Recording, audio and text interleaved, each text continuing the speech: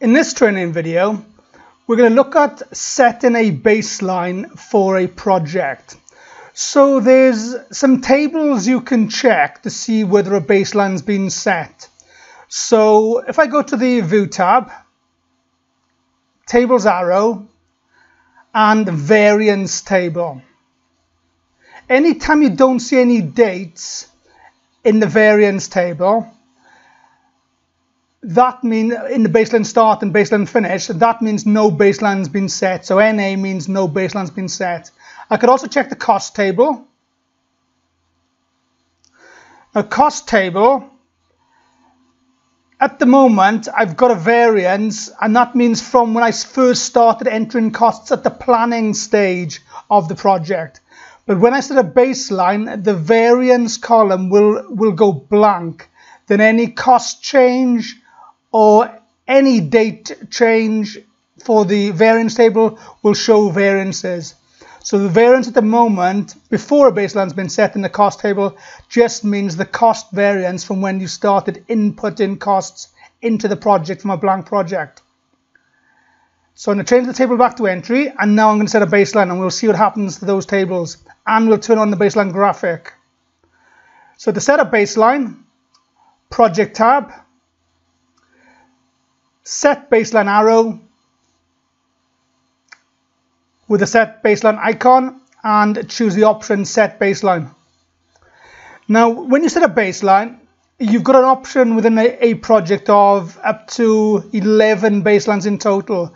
So when you reuse baselines for whatever reason, something goes wrong, you need to be quite selective in the reason for a new baseline, because you've only got 11.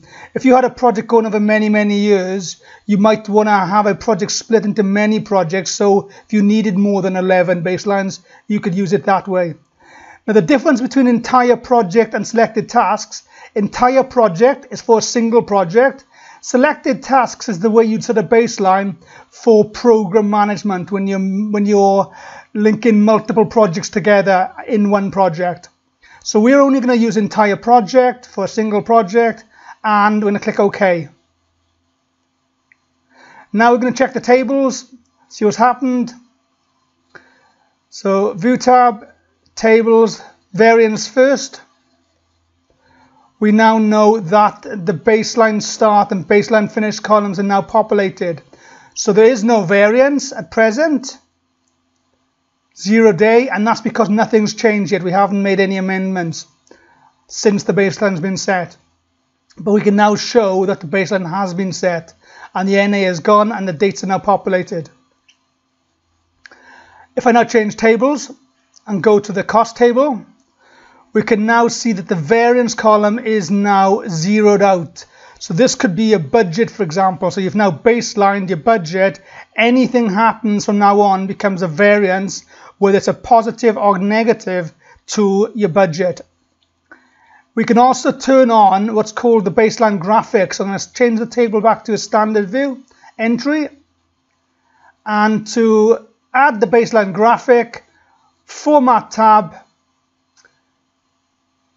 baseline icon, click on the arrow, and it's baseline last saved. I'm going to select it, and this puts little grey bars underneath the blue bars. So that means at present everything is in sync together. So this completes the training video on setting a baseline and checking tables which are useful to see whether a baseline's been set. If you enjoyed this video, make sure you like and subscribe to our channel. Hope to see you for the next tutorial, and thanks for watching.